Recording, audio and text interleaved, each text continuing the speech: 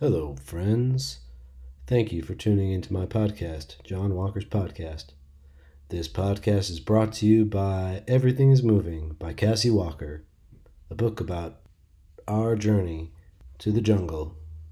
Available now on Amazon.com.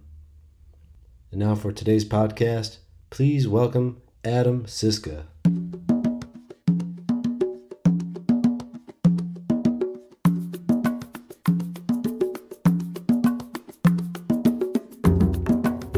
Hello, Adam. Hello, John. How you Hello. doing, buddy? I'm great. When did you start playing music?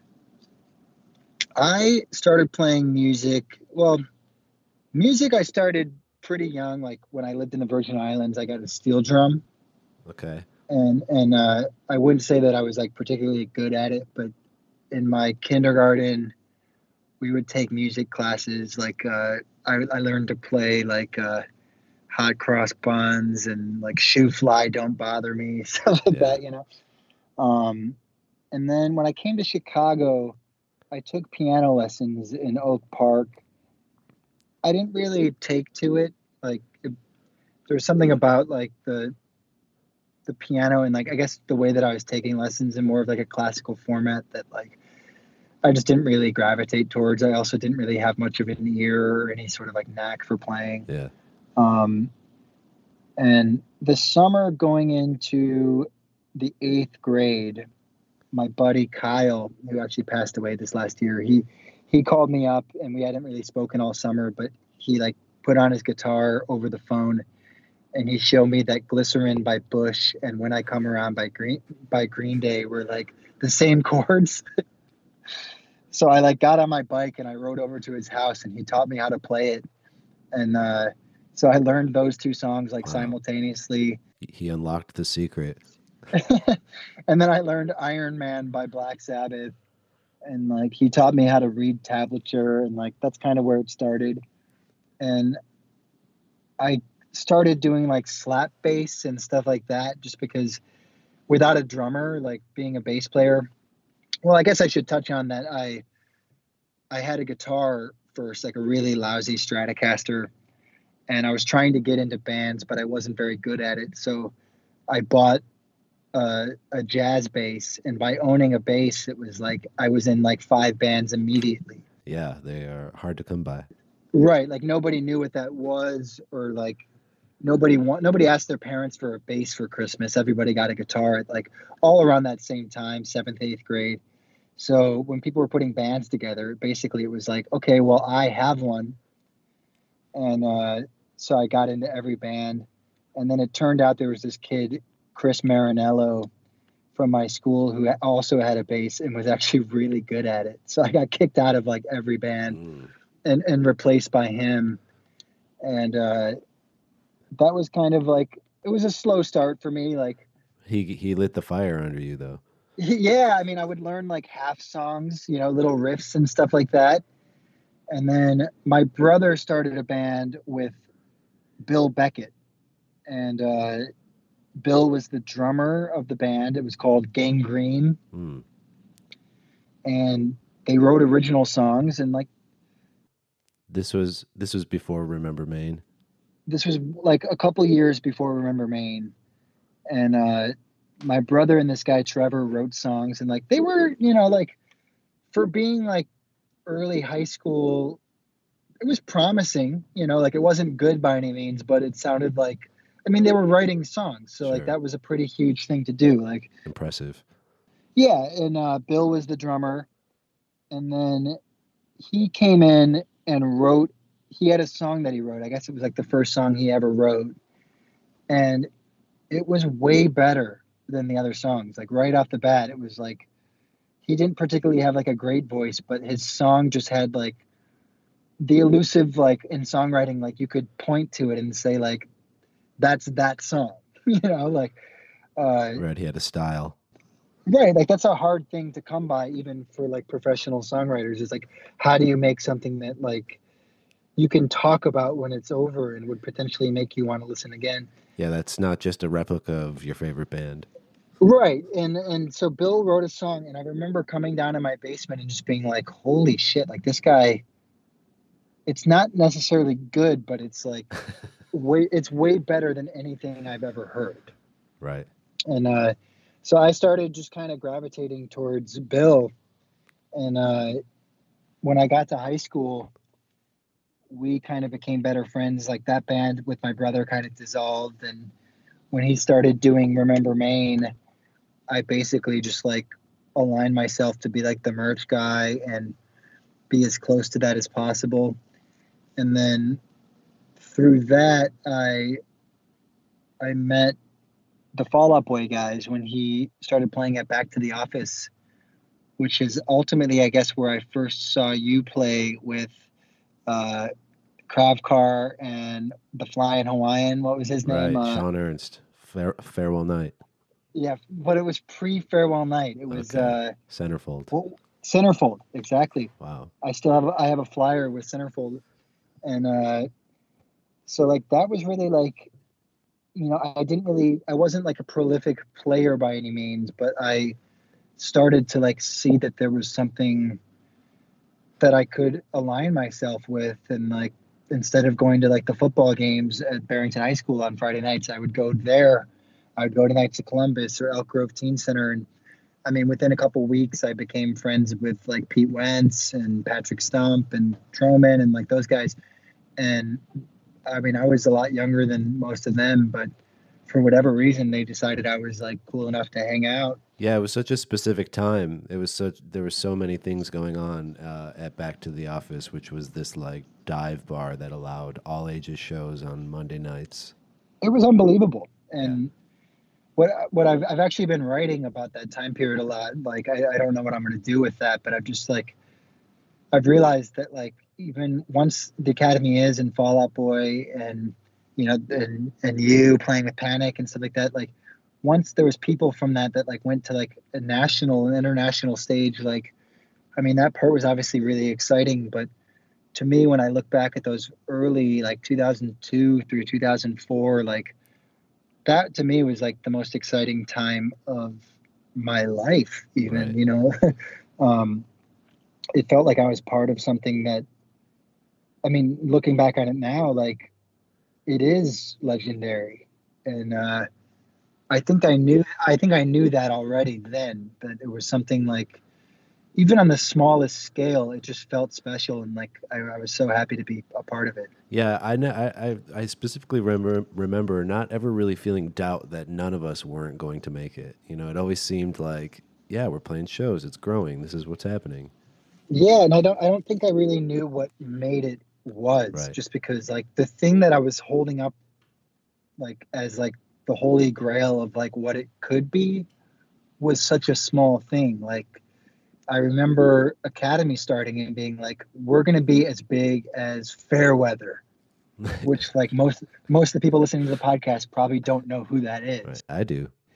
Right. Like I liked them a lot and I thought they were ambitious and like that's what we were trying to be. And like those bands felt huge to me. Like I remember going to see Coheed and Cambria at the Fireside Bowl, and I got there at like 2 p.m. because I was like, there's no way there's not going to be a line like heading eastbound all the way downtown to try to see this band. They're amazing. And I got there and there was nobody in line yet. It was freezing cold. I had to like take shelter in that Domino's pizza in Fullerton that's still there. It was like the stupidest thing ever that I went that early, but like it felt colossal. Sure. And eventually within a couple of years it was, and it like I think it redefined the music business at a time where like Napster was really raining on the parade. I think it created a new platform for how you can be in a band. And ultimately, it's one that, like, I think around 2010, everyone involved in emo started to kind of feel like ashamed of the genre and like the whole thing. But a decade after that, I feel like I'm really proud of it. Yeah, that's the thing with growing up. I think you're Hmm. always, there's something strange about hindsight. Yeah, like I mean, I think at the time, 2010 or whatever, it was like a healthy thing for everyone to like just kind of be like, I don't know, this is kind of turned into hair metal in a way. Right. What do we do now? Yeah, like I mean, when we were getting into the band, like 2002, 2003, all that time, like I don't think there was ever an element of like we want to be rock stars, we want to be larger than life. And by 2008 or 9, it started to feel that way. Right. Like there was a big disconnect with the audience. Um, some people had become millionaires, other people were moving back in with their parents. It's a weird thing. It's just, yeah, a strange dichotomy for sure. Right. And there was like no middle class in the music business. And I still find that. And Yeah, it's all or nothing. I've been kind of trying to navigate my way out of the music business, and I don't really know where to go. But I hear you. yeah, it's So when the academy started, though, you guys were already kind of, because Bill was already pretty well known, and you guys kind of came out of the gate. You already were signed to a local label, and you put out an EP that ended up doing really well. Well, you put out like demos first that did really well, they did. and then so how long was the Academy a band before you guys got signed to Fueled by Ramen?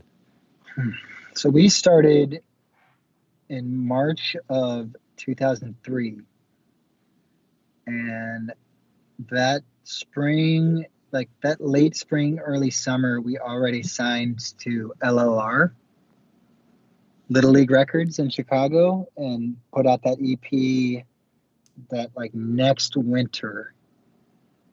And then, so the spring slash summer of 2004, so like a year and a half of being a band, we signed to Fuel by Ramen. Wow, yeah, and like then all of a sudden, I remember you guys were on tour with like Less Than Jake and That was the first tour. some of our favorite bands growing up. Yeah, I before Academy, I got kicked out of a Less Than Jake cover band, and For what? for about not being good at bass. Sure. To play in like a ska band, you have to like be walking, playing these like kind of like jazz influenced bass lines and like And skanking at the same time. yeah, totally. Which I'm good at that part, but like uh, ska is like harder than reggae even because like reggae is a little more like trance, like you're in like a repetitive groove. Ska can be like walking all over the place and like yeah, I mean I couldn't hang in that band. I mean they were just doing like uh covers of like it was like covers of like every song from like Tony Hawk Pro Skater, You're right. and but I got kicked out Damn. and because I got my first girlfriend Ashley Brooks. Shout out. I started I started hanging out with her instead of going to band practice because I wasn't fun. They would like make fun of me for being bad. So like very quickly I got replaced by like a guy who could actually play, and I was bummed about it. But then like a year and a half later, I was on tour with Less Than Jake, and it felt so great. So close. Like, and I had like gotten like a little bit better at bass, but not really much. Like, but it felt so great to come to school and just be like, "Hey, everybody, I'm leaving school for a month to go on tour with Less Than Jake. Like, how's your cover band though?" Yeah. See you later. It was a special time. Man. Yeah. What was the time like in your guys' lives when you got signed to Fueled by Ramen? It was crazy because nobody really knew what that was. So like saying we got signed to Fueled by Ramen was basically like, I mean, it meant nothing to most people, and like even I kind of knew who they were when we signed. I only knew who they were because Fall Out Boy had just signed with them, Mm-hmm. but they were just kind of like getting a little more involved with like the major label scene because Less Than Jake had signed to like Sire Records, Warner Brothers. So like they started to get like I think they got a good distribution deal right before then. And when we signed, it was like, whoa, so we're gonna have a record that's gonna be for sale in like record stores. And like and with the first EP that we put out, it was like we sold it at Record Breakers in Chicago and like online on like absolutepunk.net, stuff like that. But writing Almost Here, knowing that there was going to be like national distribution, it changed the way we thought about what kind of record we wanted to make. And I think that's why if you were to listen to that EP, which most people haven't, but if you listen to it and then you listen to Almost Here, you can tell we knew I mean, we were not necessarily aiming for like commercial success, but we were definitely trying to like broaden like what we were doing. And the EP that we did was very abstract. It was like a conceptual record, kind of influenced more by like Coheed and Cambria and Gatsby's American Dream and these kind of more like ambitious uh, conceptual artists. And Almost Here took a lot more of like a direct approach. And I think we were really trying to like just make something that people who were listening to Take This to Your Grave by Fall Out Boy would probably appreciate our record. We were trying to like definitely ride the coattails as much as we could, and we were successful with it. Obviously, like Yeah, you were one of the only Chicago bands that didn't record with Sean O'Keefe. yeah, we had our own thing, and it's funny. We worked with James Paul Wisner on that record, and he did the first couple of Dashboard Confessional records, which at the time, like, I mean, it couldn't have been bigger to us. Like, Right. knowing that we were going to go make a record with that guy was fucking insane. Um, so he did like the Gatsby's American Dream record. He did Under Oath record right before he did ours. He did the Under Oath record, which is kind of their biggest album. And so we called him. Mike Carden called him, and he was like, "We want to do the record with you. We have like $9,000 to make the record." Which, if you're not familiar with the music business, $9,000 is not a big budget to make an album.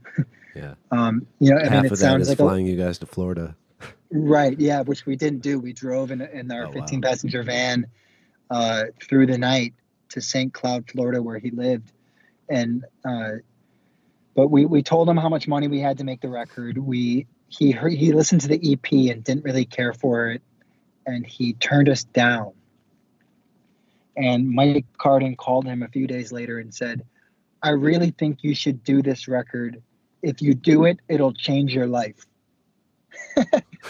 Which is like, that's like such a classic Mike Carden sales pitch. Yeah. Uh, Easy and enough. he was like, "Okay, I'll do it." So he agreed. Wow. How old were you? I had just turned 16. Wow.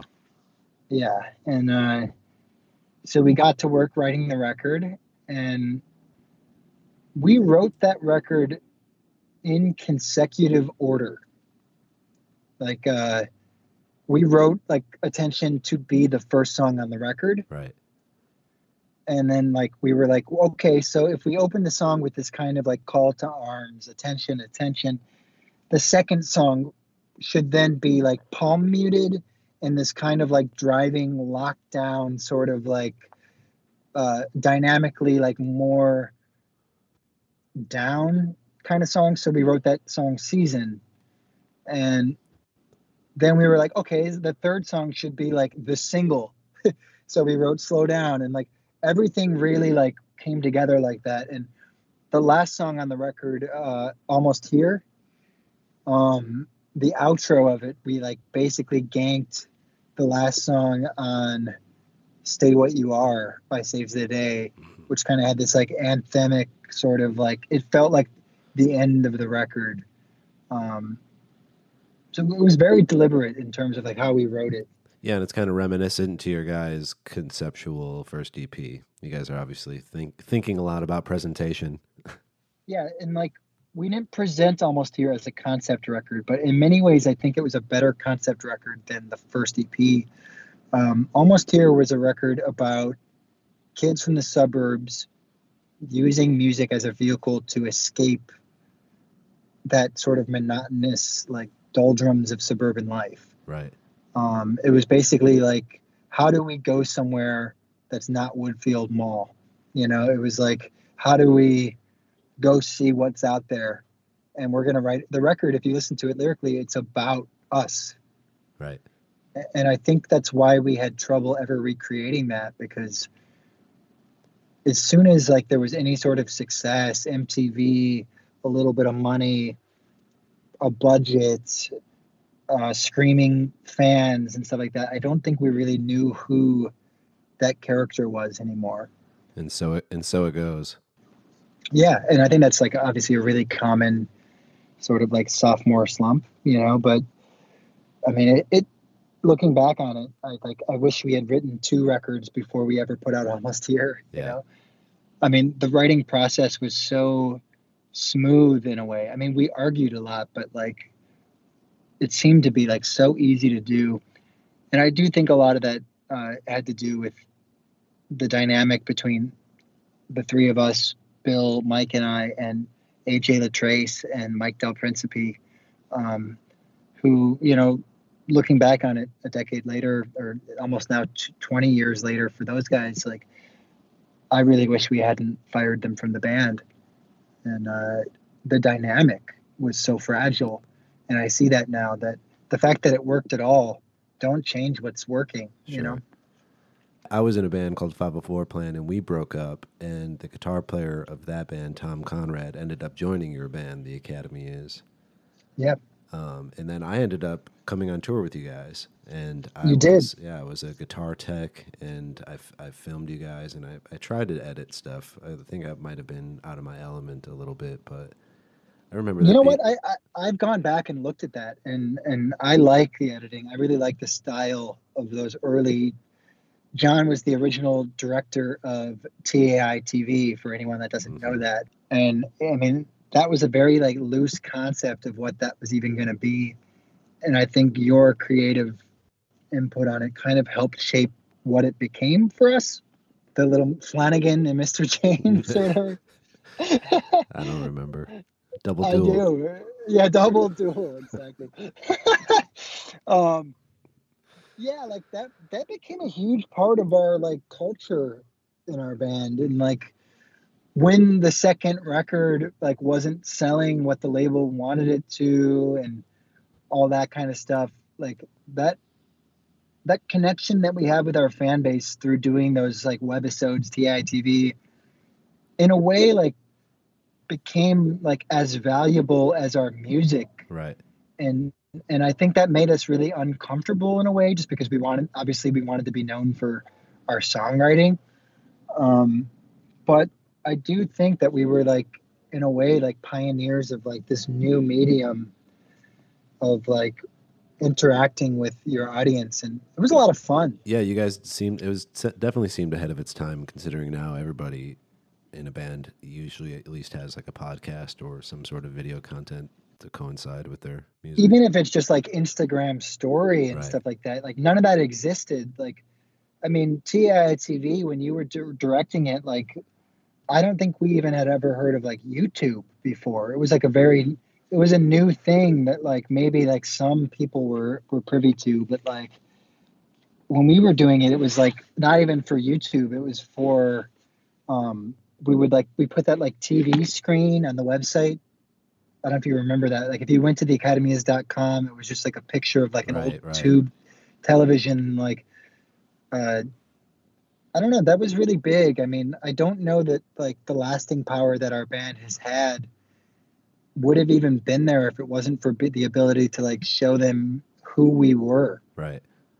And at least for me, as like the bass player, who's like definitely not like the vocal like front man of the band or anything, like being able to like do the skits and all that stupid but fun kind of stuff, like really helped me like interact with that fan base in a way that like I'm still enjoying like the impact that it had. Like when I go out in Chicago and people come out to see me DJ, or when people came out to see me play with the band Say Anything, or when I play with Carly Rae Jepsen, like that stuff and that character that I was able to like develop and show them, like it had staying power. So yeah.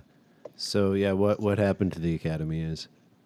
You know looking back on it, what I think happened to the Academy is, we touched on it a little bit ago, where we lost sight of like that character from Almost Here, and like that drive of like getting out of the suburbs and like having an impact. Like I think as soon as we started touring on a bus, which is actually when you first came out with us, was our first bus tour, I think that's when like new levels of dysfunction started to like almost like a cancer in our creative process. Like there's a certain comfort level that came with touring on a bus that I don't think I don't think we were ready for that. Sure. We all of a sudden had the opportunity to watch a movie or play Xbox instead of listen to music together. Or just get wasted because no one has to drive or Right. There was, yeah, yeah. we just had like this new freedom and comfort that like every band kind of like dreams of, but I think really hurt our creative process that was already in a fragile state, having changed two members of the band after making that record. So, I think that was a huge factor in like the internal creative issues that we had.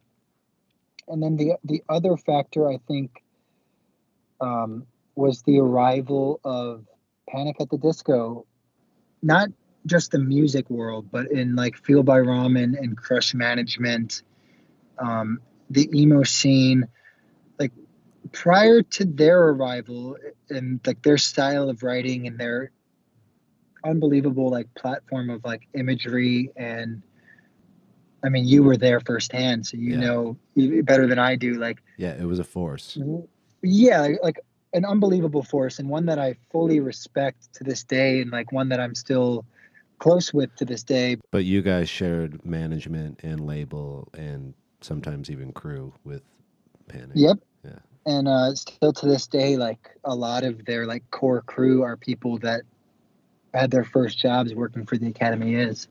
Um, So do you think like the label and the management just reprioritized? yeah, absolutely. And like I don't want to pin our faults on them. Looking back on it, like they were just doing what they always do, which is to maximize profit. And when there's something that's so clear cut, like brilliant, like that Fever You Can't Sweat Out was a new thing, I have no reason to believe that they would do anything other than follow that. But for us, like prior to that record coming out and their arrival on that scene, the whole thing with emo was like kind of this anti new metal in the way that like Nirvana was like anti like hair metal. It was like interact with your fan base. You're not larger than life. You play the show, you load out, you go to the merch table, you talk to the fans. It's like some of the most personable, down to earth musicians you'll ever meet, because it's like this blue collar DIY formula. And I think we were like tailor made for success within that platform. Yeah. And when Panic at the Disco showed up, that platform flew right out the window because they were larger than life. And Fall Out Boy wasn't like that. The Academias wasn't like that. Motion City Soundtrack, May, Armor for Sleep, those bands that were kind of like the norm power players of the scene prior to that were, like I said, in that kind of like DIY play like 250 plus shows a year in a van. And Panic was like the first band that like, that Nothing Rhymes with Circus tour was like a full on stadium act, Yeah. like, and I don't think we were capable of competing with that. I don't think we were ever meant to. Right. But you were naturally thrown into the mix.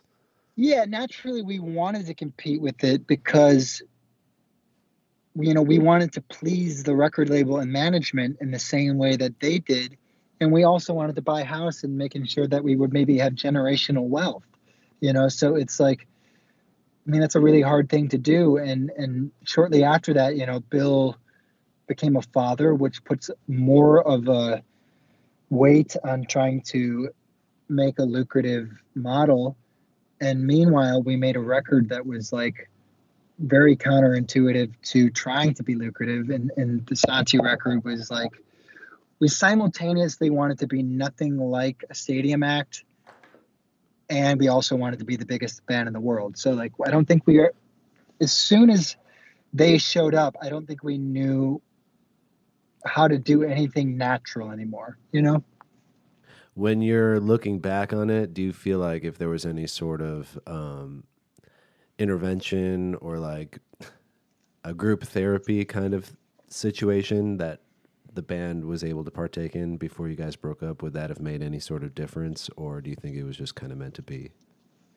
No, I mean, we had a lot of problems. You know, a lot of it had nothing to do with any other band or management or label. Some of it had to do with the fact of how young we were, Yeah. how ambitious we were, how conflicted we were between trying to be meaningfully creative and also lucrative. As far as like group therapy goes, I do think it would have been nice to have somebody from management call and say, "Hey guys, like this doesn't happen overnight. You guys are going to build a career. Be grateful for the hundreds of thousands, if not millions of fans you guys have around the world, and keep trying to build upon that and super serve that instead of, you know, being envious of like the immediate success that other bands around you are having." You know, I mean, Right. you know, that would be the advice I would give. And I still give that advice to Carly Rae Jepsen now. I play with her, and like, uh, you know, she's kind of like a DIY pop superstar, not necessarily DIY, but like sort of like an underdog in a way. Like she had the big hit, and then the last record wasn't necessarily like commercially a smash, but people loved it, and it was really good. And in the major label world, there's a lot of emphasis put on chart-topping singles and sales, but that's not all that you need to have a good career. Right. So, Yeah. How did you find that gig? Tony Marino. So Tony Marino was a friend of John and I's back in the VFW Hall scene. He was the founder of that LLR Records that put out the first Academy record. Mm-hmm. He became the tour manager the Academy is. Wasn't he your bass tech? He was my bass tech in Panic, and then he ended up tour managing them and still does. Yep, he still does. And then, so when he left Academy officially, it was to work for the Jonas Brothers. And then through Jonas Brothers and that gig, he got the Carly job. And it was a funny thing. I was playing bass for Say Anything, but they didn't really tour a whole lot. And I was working at like a health food store in Vermont. And I was talking to Mike Carden on the phone, and I was like, you know, I'd really like to play bass for Carly Rae Jepsen. Too bad she has a bass player. I wish Tony would fire that guy and hire me. And I was just joking.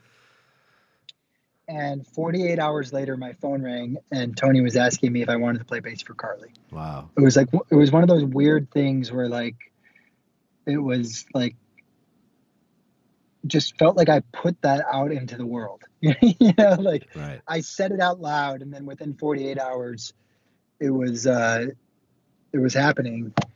And Tony called me, and he was like, "What are you doing for the rest of the year?" And he called me in the middle of my workday.